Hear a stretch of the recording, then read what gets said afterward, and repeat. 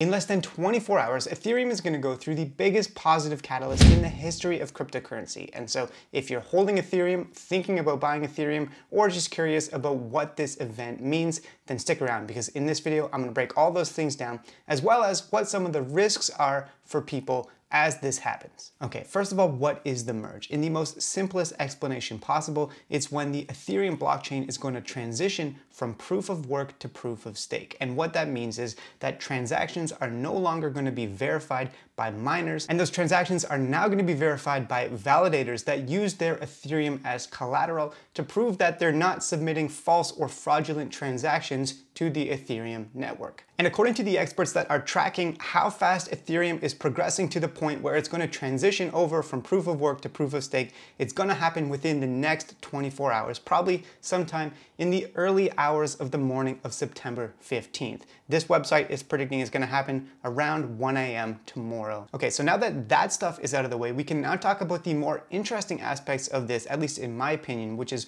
what are the impacts of the merge going to be on people that hold Ethereum, Ethereum investors, but also some of the potential risks. Now, let's start with the positive side, and then I'll talk about the risks afterward. The reason why I said this is going to be one of the largest positive catalysts in the history of cryptocurrency is because there's a few factors with the merge that are going to impact the supply and demand for Ethereum, which is definitely going to have a major impact on the price. So let's talk about that. For starters, as soon as the merge goes through, the new issuance of Ethereum, the increase in supply of Ethereum, is going to be axed completely. It's currently sitting at around 5.5 million new ETH per year is essentially minted and paid out to miners as a reward for verifying transactions. Now, as we transition to proof of stake, those rewards are going to decrease to approximately 0.6 million or 600,000 ETH per year. That's going to be paid out to validators in the proof of stake system. So we're moving from 5.5 million new supply per year to 0.6 million new supply per year. Now, in addition to the reduction in new supply of Ethereum, the burn of current Ethereum, which is when people submit transactions to the blockchain, they pay certain fees to miners currently and in the future to validators, but also a portion of the fees that they paid are burned. They're basically just removed from the ecosystem in order to keep some sort of equilibrium. And so that number is projected to stay approximately the same. So new supply is decreasing, the burn is going to stay the same. And as a result of that, the supply growth for Ethereum in general is projected to flatline after the merge. And if we go down here, you can see how since inception from the Genesis block of Ethereum, the supply has been steadily increasing, but once the proof of work goes away and we come in with proof of stake, that is actually projected to peak and eventually actually taper off to a point where it becomes slightly deflationary over time. All right, now stay with me here because there's a couple more elements to this that greatly impact the price. Now, in addition to the fact that supply growth is going to essentially fall off a cliff, once we move to proof of stake for a period of 6 to maybe 12 months, people that stake their Ethereum, and this is not mandatory by the way, but people that do choose to stake their Ethereum are not going to be able to withdraw that staked Ethereum until another hard fork of the blockchain occurs in, like I said, 6 to 12 months. But until that upgrade happens, people that stake their Ethereum won't be able to withdraw, and also all of the rewards paid out to stakers, so that new issuance that I was mentioning of about 600,000 new ETH per year that's paid out as a reward, will not be withdrawable. And so what that means is for a period after the ETH merge, there's going to be absolutely no new Ethereum coming on the market. In addition to all that, even once the upgrade happens and people are able to withdraw their staked Ethereum as well as their rewards, there's going to be a lot less sell pressure because currently there's 6.6 million new ETH that is paid out to miners, and that those miners usually have to sell in order to upkeep their mining rigs and to pay for their operations. Well, under the new system proof of stake, that new issuance obviously is reduced, and so miners don't have to sell as much Ethereum onto the market in order to cover the cost of their operations, also because the cost to stake is significantly less than the cost to mine. And so in general, this just means that there's going to be a major reduction in supply, as well as a reduction in the selling pressure, because there's going to be fewer people that have to sell their Ethereum that's paid out as rewards in order to cover their costs of operations. And even if demand just stays exactly the same, or if it even increases, if there's growth in the network new dApps being built upon Ethereum, and new people coming into the ecosystem and starting to interact with it, well, we all know that if supply goes down and demand increases or even just stays the same, then price has to go up. Now, one more major positive thing about the merge, before I move to the risks and talk about some of those, is that the energy use of Ethereum is going to again fall off a cliff once the merge goes through, and it's projected to decrease by over 95%. So 95% less energy will be used by the blockchain to validate transactions under a proof of stake system as opposed to a proof of work system.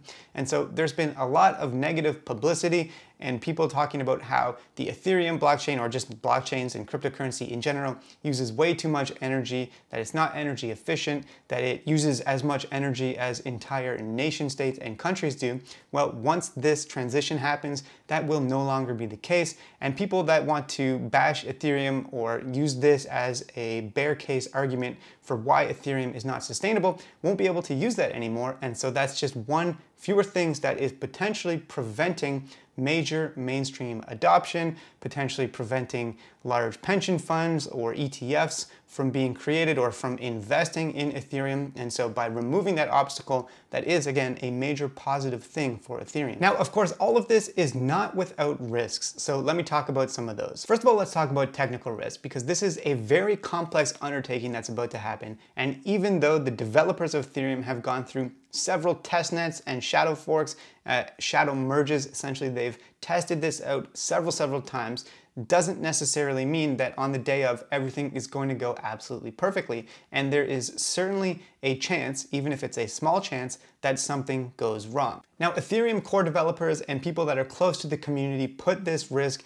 at a very low percentage, something like 1% chance that something goes absolutely wrong. But of course, as with any complex thing in life, there's variables that can't all be predicted. And so if something negative did happen as the transition from proof of work to proof of stake was underway, that could have a serious negative impact on the price. So even if it is a very low chance of something like that happening, it's definitely something that you have to be aware of, especially if you're holding Ethereum going into the merge or thinking about buying Ethereum over the next 24 hours. Now, in addition to the technical risk of the merge actually going through, there's also definitely some scammers that are trying to take advantage of this situation. So for example, MetaMask support is talking about how they've noticed an increase in people putting out messages and suggesting that you have to click some buttons and actually physically transition your Ethereum to proof of stake Ethereum. Now, if you see anything like this, it's absolutely totally a scam. There is nothing that holders of Ethereum have to do. It happens automatically, and your Ethereum is good on the proof of stake network as soon as the transition happens.